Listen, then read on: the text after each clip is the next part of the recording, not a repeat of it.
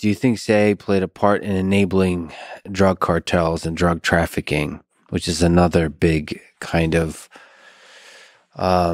shadow that hangs over the CIA? At the beginning of the drug war, I would imagine the answer is yes.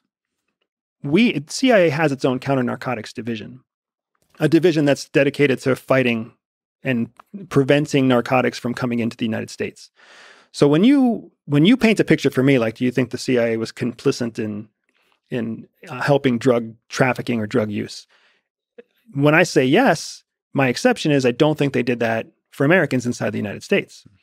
If the CIA can basically set it up so that two different drug cartels shoot each other by assisting in the transaction of a sale to a third country and then leaking that sale happened to a competing cartel, that's just letting cartels do what they do. That's them doing the dirty work for us.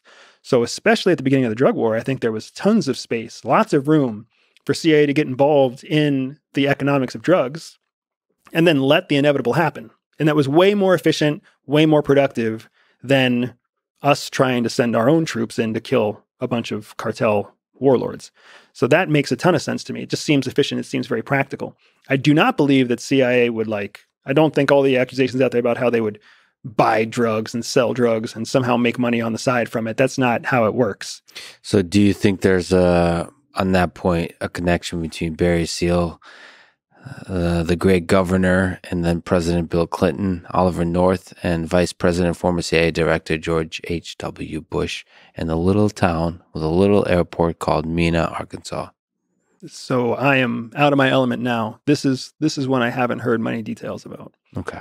So your sense is any of the drug trafficking has to do with criminal operations outside the United States and the CIA just leveraging that to achieve its ends, but nothing to do with American citizens and American politicians.